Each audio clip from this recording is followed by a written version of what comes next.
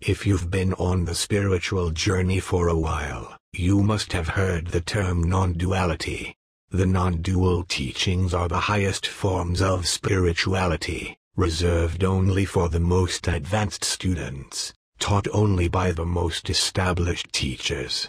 So what does non-duality refer to? What is the ultimate teaching in all of spirituality? The term non-duality comes from the Sanskrit word advaita, which literally means not two, or non-dual. These teachings appeared in the end of the texts of the ancient Vedas, so they collectively became known as Advaita Vedanta. It is essentially the mystical part of Hinduism, just like Zen is the mystical tradition of Buddhism. So, is non-duality a religion, a philosophy, or a mystery school? It is neither of those. Non-duality refers both to the true nature of existence and to the set of practices meant to comprehend it. But it's not enough to understand it theoretically. Advaita Vedanta accepts only first-hand experience. Knowing about the true nature of existence and knowing the true nature of existence are two very different things. So, is non-duality basically the same as oneness? Yes, it is basically the same, but not exactly the same.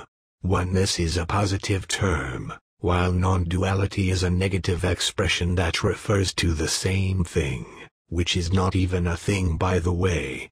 When you say one, it automatically implies two, just like when you say day, you immediately think about its opposite, night. But non-duality is exactly about the lack of opposites, the lack of pairs, the lack of duality.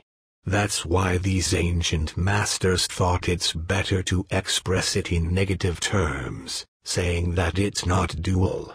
Every word is a definition, and every definition is a limitation. So, expressing the infinite with words doesn't do it justice. Words are perfectly fine for the dualistic world, but they lose their meaning in the realm of absolute reality. Speaking of words, non-duality is synonymous with oneness, liberation, moksha, enlightenment, samadhi, nirvana, existence, reality, God, truth, and realization. Non-duality is a worldview, a way of perception, a state of being, and it's the only real worldview, perception and state. All others are rooted in ignorance and illusion. I hear you asking, but how could everything be just one, when everything is so different? Yes, they indeed look and feel different, but their difference lies in their forms and names, and not in their essence. What you are speaking about is the world of Maya, the veil of illusion, the world of duality. But this is just a worldview, and the goal of Advaita Vedanta is to overcome it.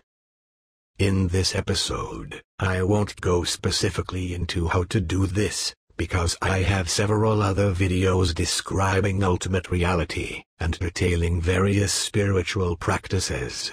Here, I would rather continue with one crucial implication of non-duality. Namely that if everything is one, and you are part of everything, then you are also one with everything, or in other words, you are everything. Now that's something to digest. Not only is the world outside of you one, you are also one with it. The duality of inside and outside lose their meaning, as yourself becomes non-definable, limitless. It turns out that what you perceived yourself to be, was also just a worldview, equally limited and false. You can experience this in two ways, and both are valid and true. 1. You may perceive that everything is happening only in your mind, which happened in my case. Your self becomes so big that it contains the entire universe, and you will feel that only you exist. 2. You may perceive that even your body and your mind are outside of you, so your self shrinks so much that in the end it becomes a no-self. But the perception that only you exist, and that you don't exist at all, imply the same underlying reality. In traditional Hindu texts, they speak about this in terms of Atman and Brahman. In Vaita, or dualistic Hinduism, Atman is different from Brahman, just like in classical monotheistic religions, man is different from God. But Advaita Vedanta famously says, that thou art that, you are that, Atman is Brahman, the personal self is the universal self, the personal soul is the universal soul, man is God. God is in everything, and in everything there is only God and nothing else. Thus, everything is God and God is everything. If you perceive anything else that is not God, then that perception is illusory.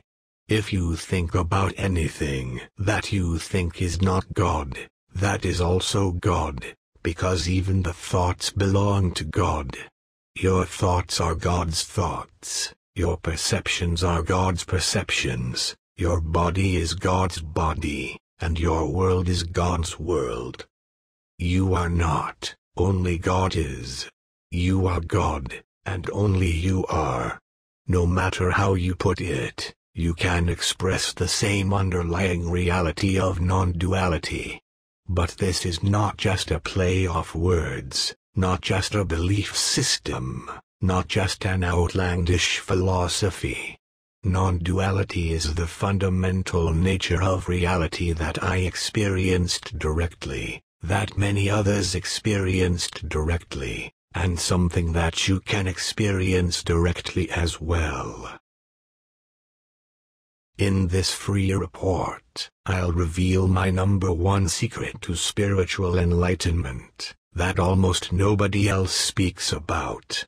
Download it now below, to find out what it is. I can guarantee you'll be surprised. Memento mori.